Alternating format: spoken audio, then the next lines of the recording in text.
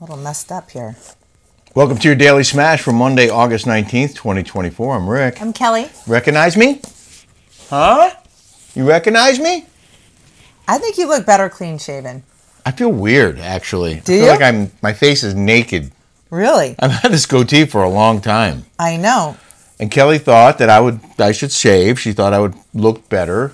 And you do? You think it looks better? I think you look a little bit more profesh. Don't you?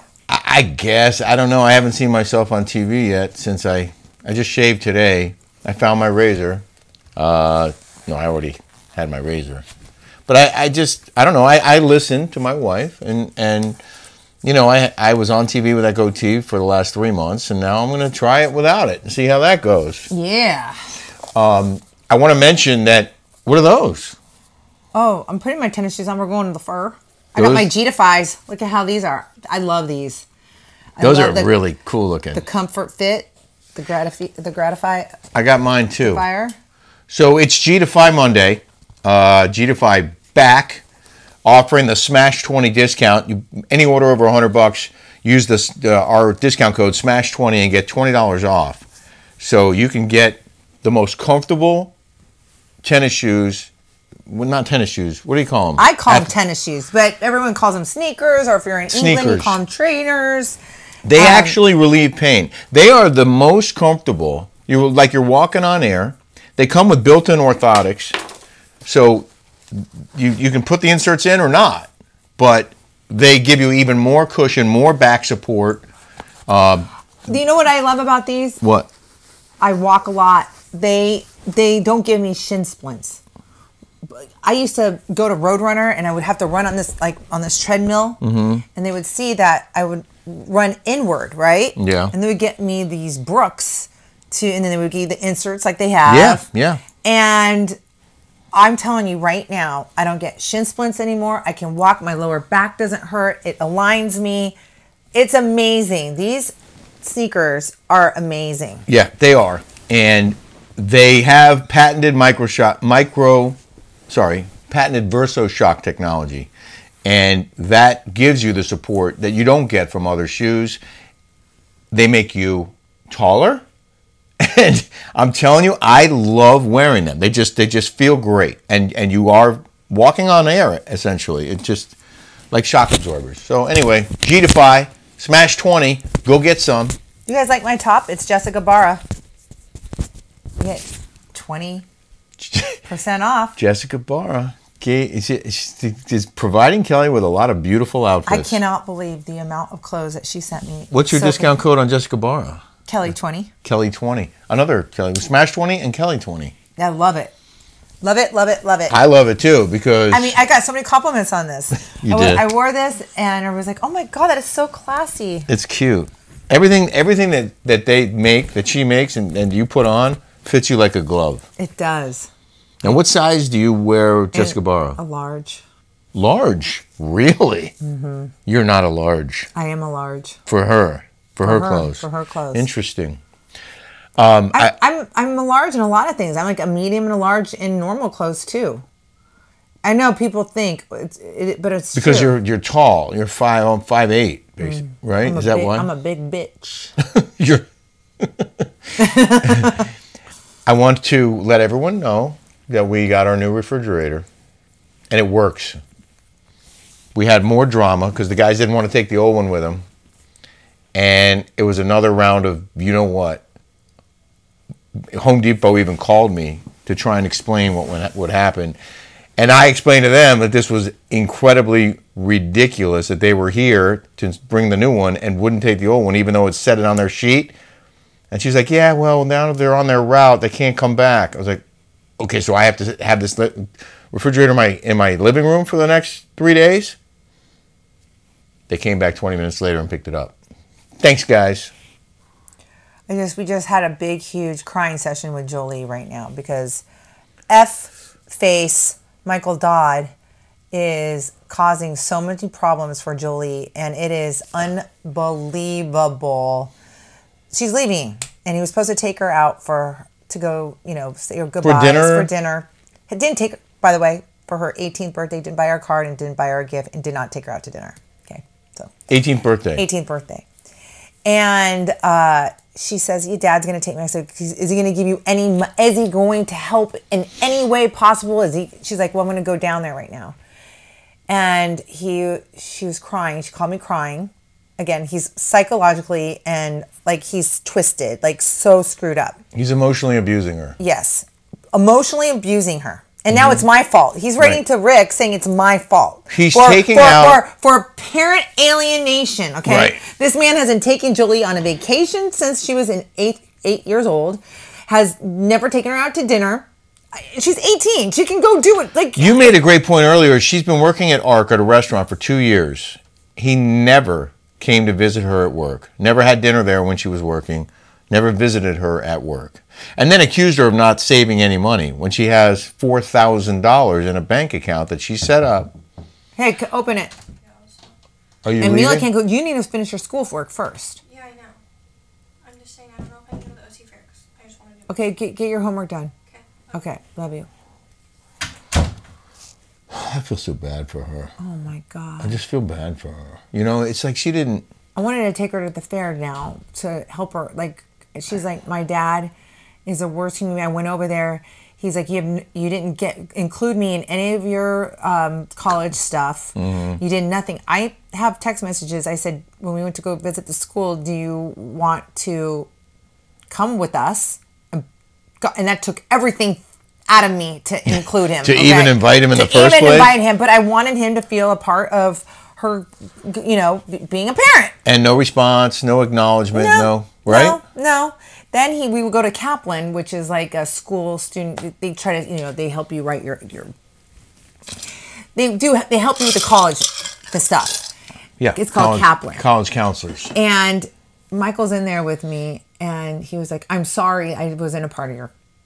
Oh, he apologized? Yeah, he apologized. That's so rare. And I said to him, I'm like, I'm shocked. He was like, I can apologize. And then right now, he's telling Jolie, you never included me in any of this. I don't know what you're doing. My stepkids are saying that your behavior is Jolie's like, wait, what? Why are you and your stepkids talking bad about me? She's like, I stay out of the way. Like... He could have taken her on college tours, which is what dads typically do with their kids. They take them to visit schools. He wanted to go to school in London. He should have taken her to London and he's from there. He should have taken her around and showed her the schools and been there for her, but he wasn't. And it wasn't until after she did all this herself and we helped her get accepted. She got accepted to AUP in Paris, and we made all the arrangements, and then all of a sudden he's like, well, I wasn't part of this, so I don't support it. And he blames Kelly. And he blames me. For alienating her. He's saying I've never, ever once said, Jolie, don't go over to your dad's. Don't go on a trip. He's never invited her. He's never even gone to see her work. All you do is sympathize with her when he mistreats her. Yeah, then I go nuts. Listen, dude, when somebody hurts your kid and they're crying and she's like, I spend up, like, they're hysterical. Yeah. It's like the mama bear comes out and you want them freaking, like, beat up. Like, now, or worse. You have encouraged her to spend more time with her father. He won't, though. But he's not reciprocal. Right. And you have gone after him. I mean, you've gone after him hard because he deserves it. But this guy came after me before I ever met him. I didn't know him at all. He was calling Rick Gonzo, calling him names. Calling me names, that saying all these nasty things about me when I never even met the guy, and all I did was fall in love with his ex-wife. Yeah. You know, and all of a sudden I'm a villain, and he never thanked me for taking care of his daughter for the last 4 years. But I think, really almost 5 years, I think it's because he's vindictive and angry and jealous. He's mad at you, and he's jealous of me, I guess, and he's taking it out on his daughter. It is psycho. And then reversing it, and then Jolie wrote this whole dissertation saying that you never done this. Laid it all out. A very long text. And he said, bullshit. Please apologize. Not even please. No. Apologize. This is BS. This is all BS. Apologize. Jolie's like, you know what? I'll get school loans. I'll do whatever it takes for me to get educated if he's not going to pay the other half. And listen, I'm sorry if this is too personal. I'm sorry. I want if this everybody makes to anyone know uncomfortable. I can't, because it's just happened just now. We share our lives here. This is one of the things we do. We talk about our lives. Jolie's like, I don't want to have anything to do with him now. I will figure this out. She's like, I will get school loans. I will do whatever it takes to succeed. He's emotionally abusive to me, and he can't see it. He's writing to Rick that I'm abusive. Right. It's all on you. Well, I am abusive towards him. But he asks for it because of his own behavior. And what I said to him was, you have to own your behavior. You can't keep blaming others for your bad behavior. You have to own it. And I brought up the example of the way he treated me. And I brought up the example of the way he's been treating Jolie and how she doesn't want anything to do with him. But he writes about me. Yeah. It's all about you. It's all about me. Yeah. Nothing about her. Right. I'm sorry, bro. We've been gone. We've been out of sorts for 6 years, 7 years now. I'm done with you. I've moved on. Yeah. But he hasn't, clearly. He has not moved on. So it's sad, but at least she has you. And she has me. And we're going to take care of her. We already have. I hope to God she doesn't talk to him anymore. I honestly, he is so mentally abusive. I would put it towards differently. her. I hope that he realizes how abusive he's been to her. Narcissists can't. But my hope would be that he has a come to Jesus moment and does the right thing. Because I don't want her to not have a relationship with her father. He doesn't want to have a relationship with her. He does nothing for her. I know, it's sad. He does nothing. His whole thing was, I paid for her Mater Day. Yeah. He paid for the last 2 years of Mater Day, okay? I helped pay for the first 2 years. I split it with him, okay? I didn't pay the last 2 years, but I also paid her car insurance, her health insurance, her roof over her head. She's spending time. All of it. All of it. Well, and he gives her $50 here, $50. He goes, oh, I put money in her big. That's called child support, you moron. Yeah, it didn't add up to what he would have been paying you for the last, I don't know how many years. Yeah. If you had taken him to court and gotten child support. I know, I didn't get child support. Like the idiot that I am. Well, I just don't want to have to deal with him. He's mad because he wasn't part of the decision. It wasn't his idea for her to go to Paris. He's mad because she did it without him. And now he doesn't want to support her because she went over his head, basically, and got into a school in Paris, and we're supporting her doing that. And he wasn't a part of it. It wasn't his idea, so now he's trying to take it out on her. As parents, we're there to support our kids, not tear them down. Yeah. That's what we do as parents. Yeah. I told him that, too. I was like, she's the one who's suffering because you're not. I mean, what a psychological abuse. I know one of our smashers went in there and they're like, don't worry, karma will come and get him. My ex-husband was the same. And you know what? He's dead. Congratulations. Oh, Jesus. Thank you for writing that in. It made me so happy. I smiled really, really, like it made my whole day when I read that. It did. It is heartbreaking, but again, like she has you and she has me. So, yeah. But the way he just wrote to him was to Rick on text message just now, because I'm like, I can't deal with him. Like he's like, I just go nuts. I can't. Like I can't have a conversation with him. He drives me like insane. Like I do go abusive to him because he's abusive towards my daughter. I don't want to have anything to do with. Just support your kid and give her money. Be a dad. Man up. It's he comes up with every excuse not to. Right. Every reason why he shouldn't or won't. And I have to see results. If she steps up and does X, Y, Z, then maybe I'll contribute. Like, you have to FaceTime me every day. She's like, you're not even taking me out to dinner. Yeah. You haven't even gone to my work. You've never even supported anything that I have done. Why would she want to FaceTime him every day when all he does is tear her down and abuse her and be mean to her, and he's not supportive? Like, he's done nothing. He's done nothing. And he was trying to tell us what to do after we paid for the semester, paid for her lodging, for her room for the year. He was trying to tell us, you have to open a bank account. You have to do this. I was like, whoa, dude, what are you doing? Your daughter. What have you done? Then why are you telling us what to do? We already did everything. Wait. The best part is she writes this why she wants to go to American University of Paris. He was a part of that. Remember? Because she was like, we were out of town. Yeah. And she had to write her thing. Yeah. So he was part of it. He knew she was applying to American University of Paris. I was like, she's like, Dad, okay, there was this part that said, why do you want to go? Yeah. And she's like, I have to go to the bathroom. Can you just write this part for me? Get it started for me? Just get it started for me, like that. And she's like, and it said, why do you want to go to American University? She's like, because I want to learn a language. I want to be in a different culture. I want to do international business. Blah blah blah blah blah. She comes back and she sits down and she says, Well, this is what he wrote. This is what he wrote. I want to go to American University because my dad is British and I have a British passport. And my dad ran 4 major public companies. And she sits down and she's like, What does running 4 public companies have to do with me wanting to go to American University and you being British? I think he was just trying to punish her again, and also trying to say, well, I'm not writing your essay for you, so I'm just going to write about myself. He's a narcissist, and he's abusive toward her, and I hate to see it. But how could he say I'm parent alienating? She's 18. Like, you've alienated yourself from this. Yeah. You have. I've never said, don't take her on a trip. Don't spend any time with her. I never said, don't live with your dad.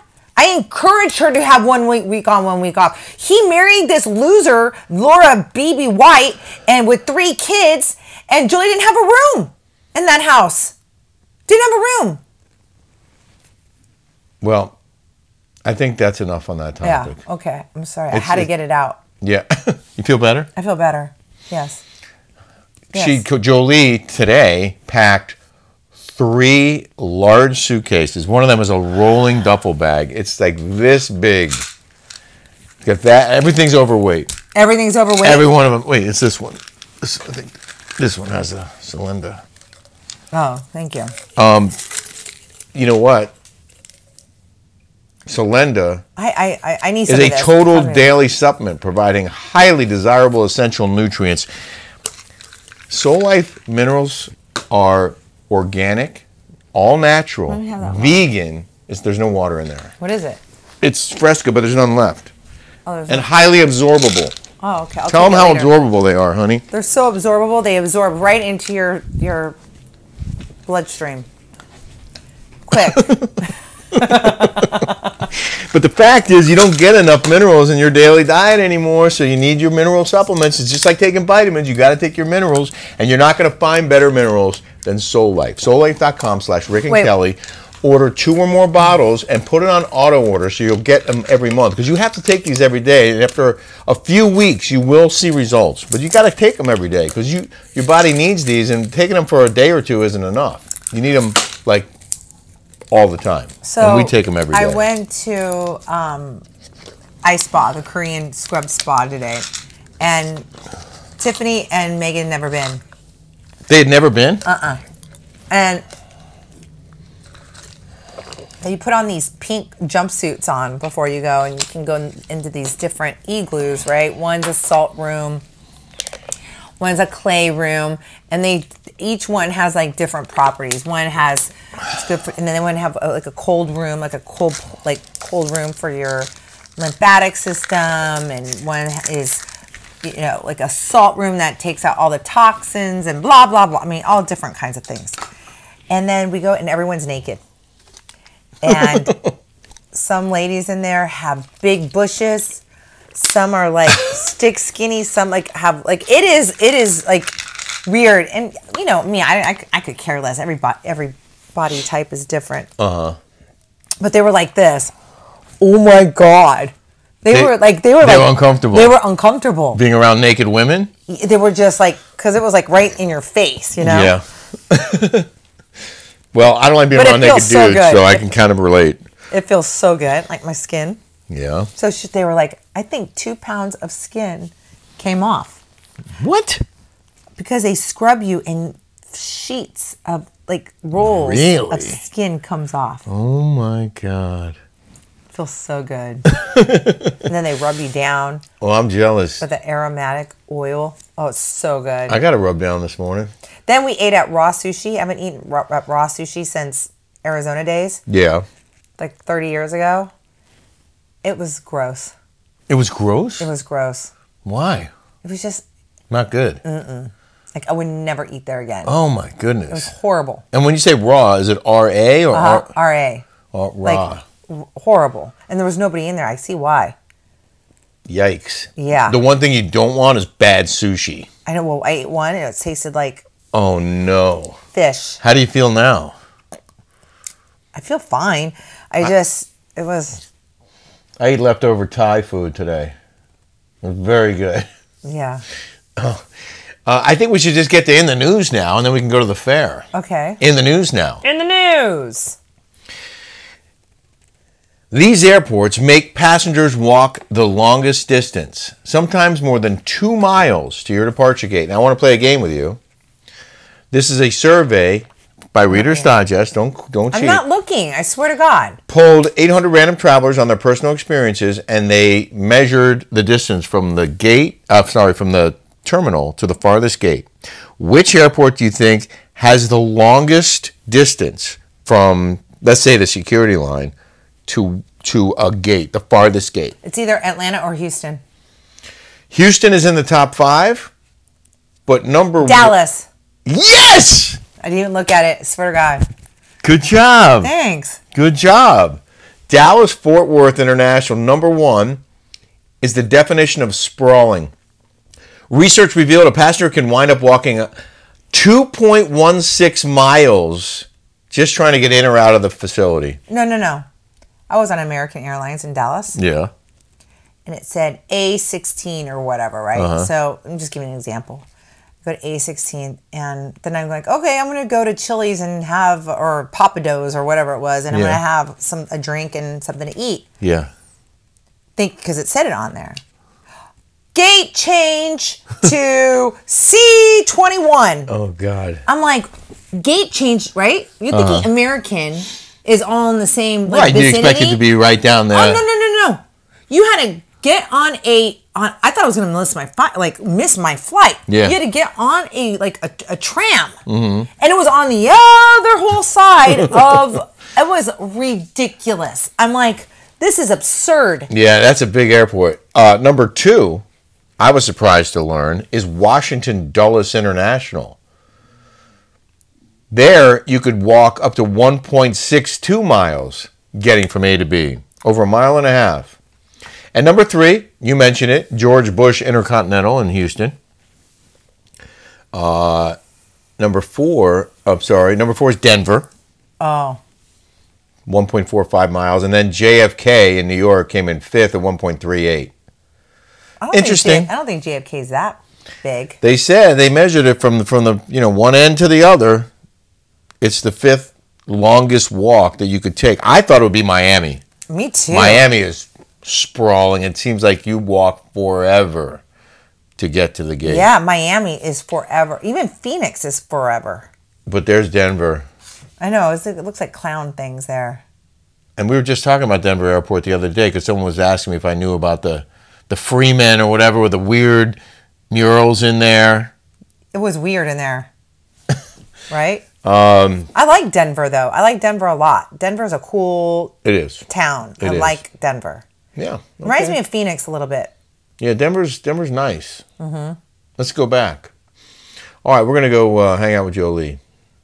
Yeah, I'm going to go help her with her homework and see. Because she's got summer school at a community college, so she can... Like she's Getting not ahead over. on She's it. like she's a good kid. Yeah, she like is. she's taking 2 classes to get ahead in college. Yep. She worked at ARC for 2 years. She had some hiccups. She had some hiccups in high school, but we all did. Yeah. And she got through it. Yeah. And she graduated cum laude. I'm proud of her for that. I'm proud of her too. And her dad should be proud of her. But instead of giving her a hard time all the time. Shuts her down on everything. Everything's bad. Nothing's a praise. Yeah. Enough on that. Mm-hmm. But It's all going to get better. And by the way, she's going to Paris. She's a lucky kid. Yeah, she is. She's So- lucky to have us. Yep. Have a smash-tastic day, everybody. Bye, guys. Have a smash-tastic day.